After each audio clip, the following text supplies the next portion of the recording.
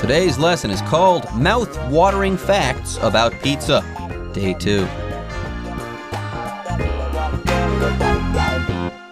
Welcome, everyone, to our show. My name is Jeff. I'm Roger, and today we're going to continue talking about some mouth-watering facts about pizza, some trivia about pizza. Mostly we've been talking about the history of pizza, where it came from. Remember, people kind of think it began with the Roman Empire. They had focaccia, which was a kind of flat bread. They later added herbs and spices to it.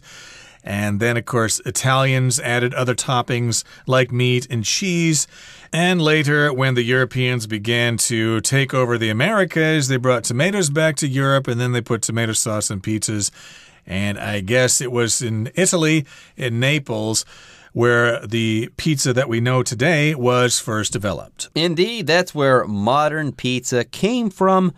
Or originated. Yeah, focaccia. That's not really pizza. That's more of a flatbread type of food. And that started there in Rome. And that spread to Italy because it was delicious. And then tomato sauce entered the mix and modern pizza was born. That's what we were talking about just a few seconds ago. And then that's where the phenomenon of pizza really got started. Yeah, modern pizza just didn't stay there in Naples. It spread the world over. Yeah, nowadays you can get pizza anywhere. But yeah, at the beginning there, after modern pizza was developed in Naples, it spread to America. And from America, it spread to the rest of the world. All right, folks, that's enough about history. Let's go ahead and dive into our lesson and learn these fun facts, or some fun facts about pizza. Hungry yet? Make your mouth water with one of these common types of pizza. New York. A New York pizza slice is gigantic and triangle-shaped with plenty of cheese and tomato sauce. New York is known for offering its own style of pizza at incredible prices, some for only $1 a slice. Sicilian. Sicilian-style pizza is rectangular, and the dough is more puffy than that in other kinds of pizza.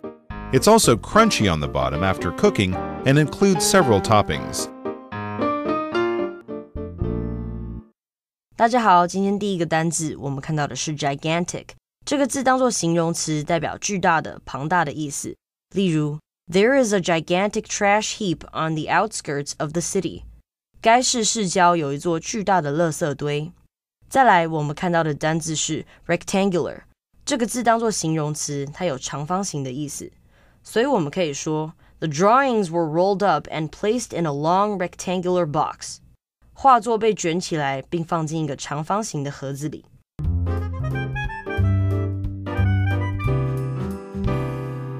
Okay, everybody, it's time now to discuss the first part of our lesson. Hungry yet? Are you hungry yet? Usually when people talk about food, it makes other people really hungry. Boy, all this talk about hamburgers is making me hungry. It's like me, you know, back in high school when people talked about tacos. Boy, my mouth was watering at the thought of having some nice tacos and a Coke to go with them. But in any case here, we're asking that question, are you hungry yet? Well, make your mouth water with one of these common types of pizza. So today we're going to talk about different kinds or different types of pizza. Remember, the title of our article is Mouth-Watering Facts About Pizza. So if something makes you hungry, if it increases your appetite, we can describe that thing as being mouth-watering. So here, your mouth is going to water. Interesting here because the word water is actually being used as a verb. You could also say salivate, okay? Which means your mouth starts to actually produce saliva because you are expecting some food to be served to you really soon. Yeah, you're anticipating some delicious food. You're anticipating its arrival, so your mouth begins to water, or you begin to salivate to prepare your mouth to start eating. Anyways, yeah, are you hungry yet? Well, if not, by the end of today's lesson, you are definitely going to be hungry because we're going to be talking about all sorts of different types of pizza. Now, let's start in New York. Let's talk about the New York style of pizza. A New York pizza slice, everyone, is gigantic and triangle-shaped with plenty of cheese and tomato sauce. Yeah, sometimes I see people cut pizza into like a grid formation, so the pizza pieces are usually kind of square in shape. That's not the case in New York City, okay? In New York City, you always get a slice of pizza, and it's always triangle shaped. And another thing about these slices of pizza in New York, they're huge. They're gigantic. Yeah, a New York slice of pizza is so big that very often people fold it when they eat it. It's just that big. Anyways, yes, the word gigantic means really big. Everyone, a New York slice of pizza is huge. It's gigantic. It's really, really large. Yes, oftentimes if you're in New York, you'll see a sign that says pizza by the slice. Most of the time, people order pizzas as a whole pizza. It's big and round, maybe 12-inch, 16 inches or something like that. But maybe you're not that hungry, so you can have a slice of pizza or a piece of pizza.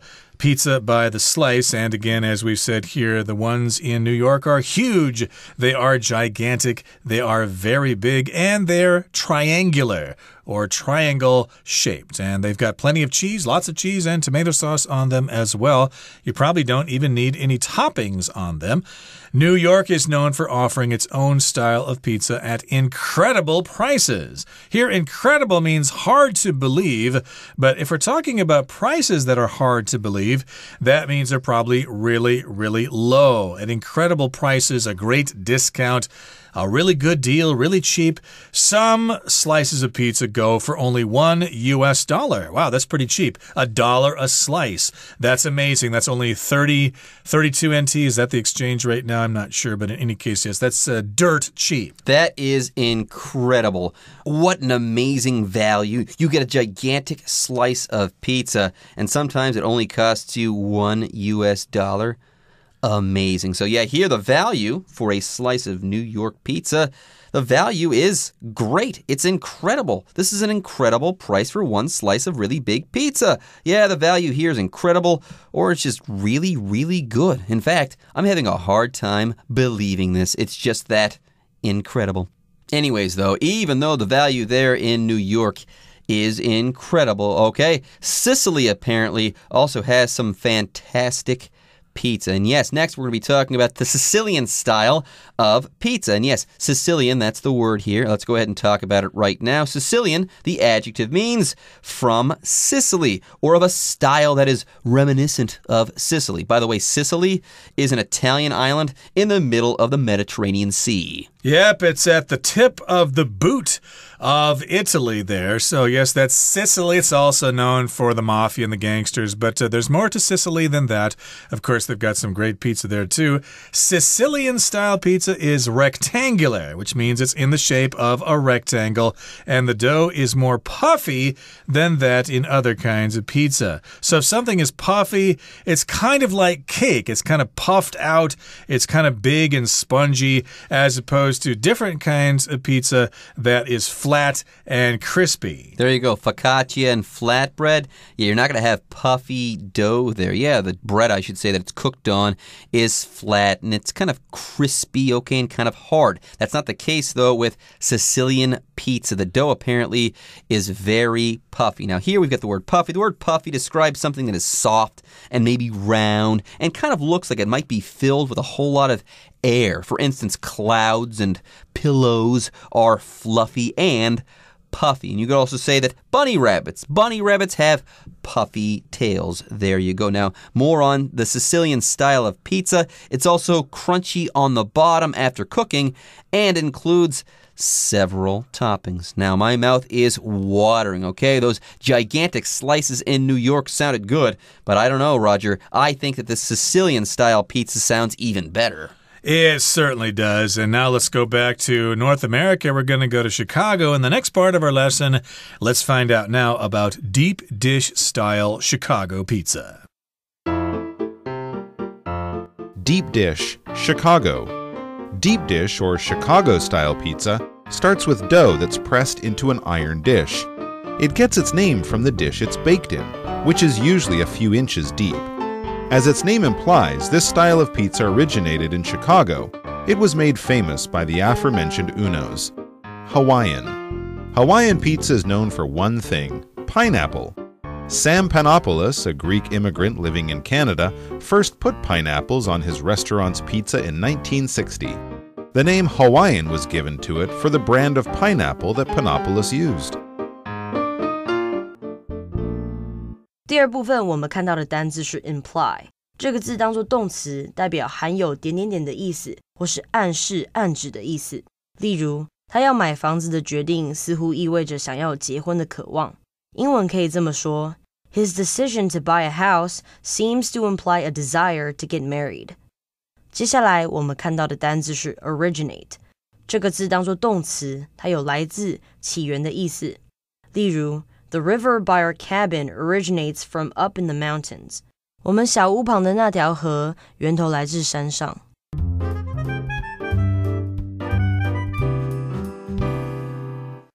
Yeah, folks, the name of the game right now is Chicago-style pizza or deep dish pizza. And Roger, I've got a confession to make right now. Yeah? I lived in Chicago for a couple of years. I had deep dish pizza. You did? I did. You should have, yeah. And I didn't like it. Really? Yeah, it was so packed full of good stuff that it made me sick. Yeah, it's such a big pizza pie and you eat so much without knowing it that, yeah, if you're not careful, you can get sick. So, yeah, Chicago deep dish style pizza, everyone is super delicious, but be really, really careful or you might have a bad experience like I did. I filled myself so full of that delicious pizza that I gave myself a stomach ache. So yeah, there's my confession. Deep dish pizza is great, but my experiences with it weren't all that great. Okay, yeah, I guess it's okay once in a while, but yes, if you have Chicago-style pizza, you're probably going to be consuming 3,000 or 4,000 calories in one meal, which is not good. You're going to get fat that way. So yes, maybe you can eat it on a special occasion. But in any case, those are our opinions. This is deep dish or Chicago-style pizza. It starts with dough that's pressed into an iron dish. Okay, an iron dish, that's how it's served, made out of this metal iron. And the dough is pressed into it, not just put in there lightly, but it's actually pressed into there with one's fingers. And it gets its name from the dish it's baked in. So that's why we call it deep dish pizza, because it's baked in a deep dish, in a deep iron dish, and that deep dish is usually a few inches deep. Yeah, 2 or 3 inches. That's quite deep. It's actually going to start looking like a cake or something. There you go. It gets its name from the dish it's baked in, which is deep, a few inches deep. And as its name implies, this style of pizza originated in Chicago. Yeah, it is Chicago-style pizza after all. And get this, it was made famous by the aforementioned Uno's. Yes, on day one we talked about Uno's Pizzeria. It opened up there in 1943. I believe it opened up there in 1943 in Chicago, and that was when it was clear that pizza wasn't going anywhere. That pizza as a phenomenon was here to stay. Anyways, we got a lot to talk about in this sentence, so let's get started. Now, we just talked about this word aforementioned. It said that this style of pizza was made famous by the aforementioned Uno's or Uno's Pizzeria. Now, this word aforementioned, it just means mentioned before. Yes, this word, aforementioned or aforementioned, this word is meant to bring your attention to something that was previously mentioned. And like I said before, on day one we talked about Uno's Pizzeria. We talked about it before, or we mentioned it before, so we can use this word. Now, we've got 2 other words to talk about in this sentence. First up, we've got the verb imply. To imply something is to say something without really coming out and saying it directly, okay? To imply something is to suggest that thing, or to hint at an underlying meaning. Indeed, my Uncle Paul was always implying to us that he was much smarter than us, but he never actually came out and said it, but his attitude and some of the things he said sort of implied that he thought he was superior to us. But here, the name Chicago-style pizza implies that it's from Chicago. It doesn't actually come out and say that it's from Chicago, but it certainly implies that. It gives us the strong suggestion that it originated in Chicago, and here the word to originate just means that's where it came from. That's where it got its start. All right. The next style of pizza, though, yeah, I genuinely just don't like this style of pizza, but to each his or her own. You can like Hawaiian pizza. If that's your thing, go ahead and enjoy it. I just don't like Hawaiian-style pizza. Anyways, Hawaiian pizza is known for one thing, pineapple. Ick. Anyway, Sam Panopoulos, a Greek immigrant living in Canada, first put pineapples on his restaurant's pizza in 1960, and the name Hawaiian was given to it for the brand of pineapple that Panopoulos used. Did you hear that, Roger? This is Hawaiian-style pizza. Kind of weird, yeah. Yeah, but it didn't even originate in America. Yeah, Canada is not America, and last time I looked, Hawaii is a state in America. Further, pizza is an Italian food, but this is a Greek immigrant living in Canada making Hawaiian pizza. Or it wasn't even Hawaiian pizza. He just made this pizza, and he happened to call it Hawaiian because that was the brand of pineapple that he used. Roger, I'm confused here. It's kind of confusing. You know, Hawaiian pizza, the name implies that this pizza came from Hawaii, but it turns out it actually came from Canada.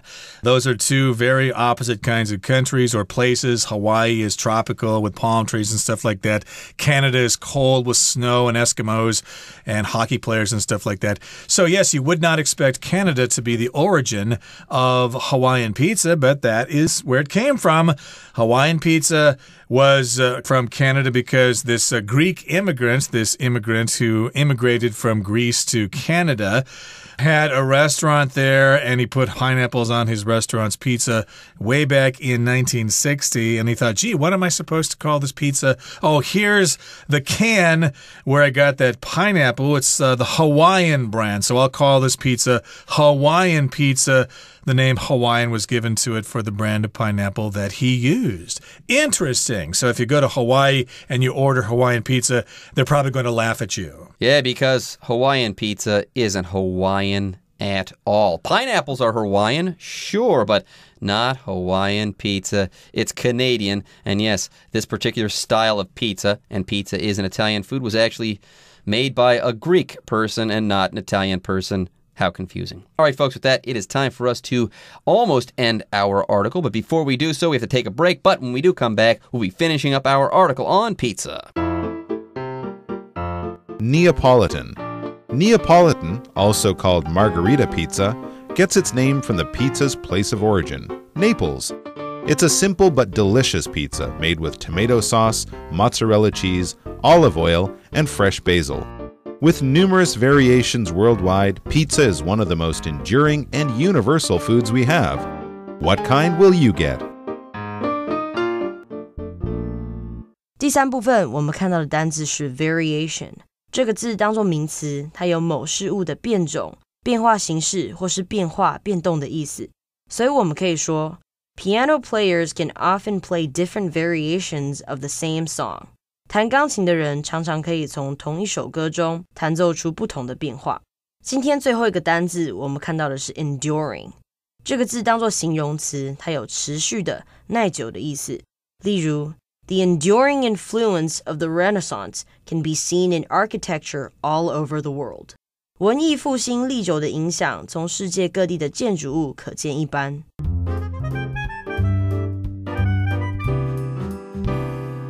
Okay, let's talk about another type of pizza, Neapolitan. Well, Neapolitan, also called margherita pizza, gets its name from the pizza's place of origin, Naples, which is Napoli in Italian. Again, that's another city or region of Italy. It's a simple but delicious pizza made with some simple ingredients. It's made with tomato sauce, mozzarella cheese, olive oil, and fresh basil. There you go. You can't go wrong with that. Sauce, cheese, oil, basil, Neapolitan. Simple, short, and sweet. Sounds good to me. Okay.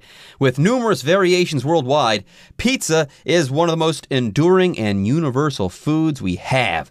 What kind will you get? What are you going to order the next time you go to a pizzeria. Anyways, that does it for our article on pizza. But before we take a break, we've got two more vocabulary words to discuss. The first of these is the word variation. A variation is like a version of something. It's a type of something that is different from a similar thing found in some other place or at some other time. Then we also have the word enduring. Pizza is an enduring food. It has lasted for a long time. Yes, enduring means lasting or continuing or ongoing. But be careful, pizza can be high in carbohydrates, so again, be careful if you're trying to control your weight. And that brings us to the end of our lesson for today, but we still need to hear from our Chinese teacher.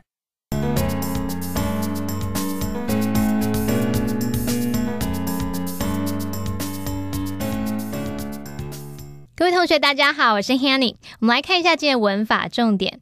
课文第一部分有介绍到纽约的披萨，他说 A New York pizza slice is gigantic and triangle-shaped with plenty of cheese and tomato sauce. 纽约披萨非常大片，然后形状是三角形，上面还有许多 cheese 还有番茄酱汁。好，句子里面有一个单字 gigantic， 它是形容巨大的、庞大的，意思就跟 huge 差不多。我们顺便补充一些意思相近的形容词，也可以表达巨大的。好，第一个比较好记就是 Titanic， 铁达尼号，也就是指巨大的、力大无穷的。再来 Giant， 我们有一个脚踏车的牌子捷安特，就这个字 Giant， 它当名词指巨人，那当形容词可以形容巨人的，还可以形容巨大的。好，再来，同学们应该知道 Monster 这个字是怪物嘛？那我们把 Monster 的形容词monstrous 形容怪物的，它也可以用来指巨大的、庞大的。再来 tremendous， Tremendous， tremendous 它是形容非常棒的，可是也可以用来指极大的、非常大的。再来 enormous， enormous， enormous 常常用来指大小或是数量是很庞大的。还有一个字跟 enormous 意思跟用法都差不多，它是 immense， I-M-M-E-N-S-E， immense 也是指庞大的。另外还有两个字给同学们做参考， gargantuan 还有 humongous， 听起来都很奇怪。 gargantuan 拼作 G-A-R-G-A-N-T-U-A-N gargantuan， 还有 humongous H-U-M-O-N-G-O-U-S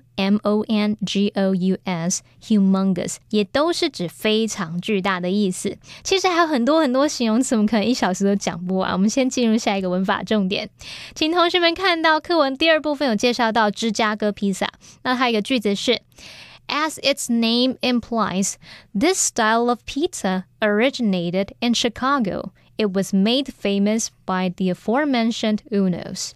如此名，如这个名所示，这种披萨它源自芝加哥，它是由前面提到的 Unos 而让它变得有名。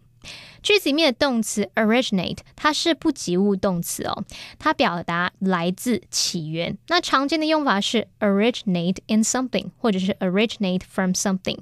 那我们这边还补充一个类似的用法是 something has its roots in 什么什么，也可以用来表达某事物源自于什么什么。Root, R-O-O-T 它有来源、起源的意思，那它用在这个用法里通常都是复数型。举例来说 The marathon has its roots in ancient Greece. 马拉松起源于古希腊时期。那如果用 originate 来表达，那就说成 The marathon originated in ancient Greece. 好，那以上是今天的重点整理，我们来回顾今天的单字吧。Gigantic. Whoever left the gigantic mess in the kitchen needs to clean it up now. Rectangular. Our office is located in that rectangular building across the street. Imply. It was heavily implied that she knew our secret. Originate. That ritual originates from early 1800s North America. Variation. Several variations of that song have been produced for different movies. Enduring. Hans Christian Andersen's fairy tales are some of the most enduring children's stories.